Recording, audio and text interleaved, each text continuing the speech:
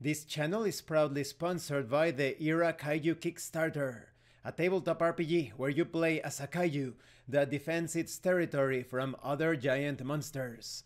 Please check out the links in the description and in the pinned comment. Hi, welcome to this part of my review featuring Era Kaiju. If you haven't seen the other parts of my review, please check out the playlist in the description below.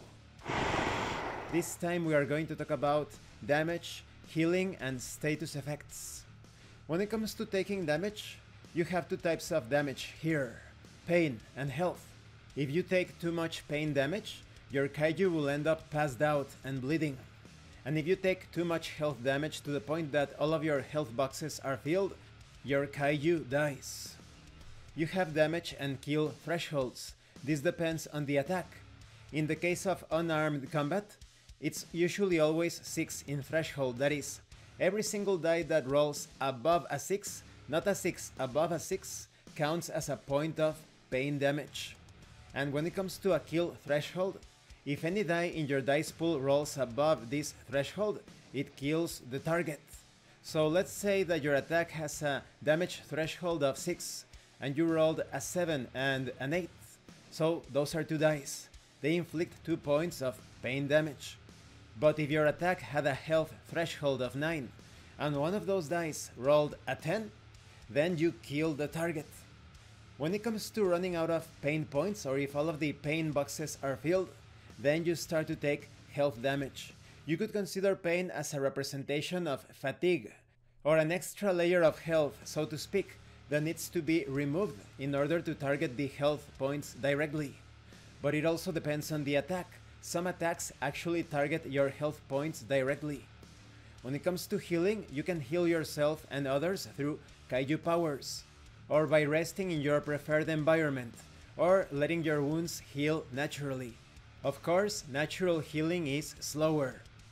Your kaiju may end up affected by various status effects, such as bleeding.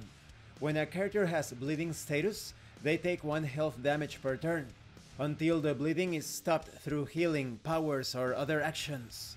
If you are caught flat-footed, your defense is 0, and of course this is very bad for combat, as we will see in the next part of this review series. If you are restrained, you are unable to move or act. Only by accumulating a number of successes by perhaps trying to break free using your might, will you be able to release yourself. This number of successes is determined by the power used against you, such as webbing. And these are just some of the status effects. There are many others, such as stealth, stunned, poisoned, raging, etc. They are there to serve as guidelines. You don't need to memorize all of them. After all, it depends on the situation, the context, the powers, etc. Anything that is being used against you or that you decide to employ against others. And this concludes this part of the review. In the next part we are going to talk about combat.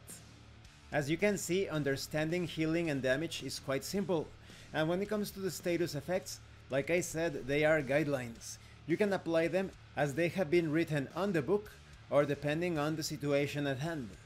Thank you for watching this part of the review. Don't forget to leave a like, a comment and subscribe. And thank you so much to those of you that are going the extra mile to support the channel. If anyone else wishes to further support the channel, the information on how to do that will be in the description below.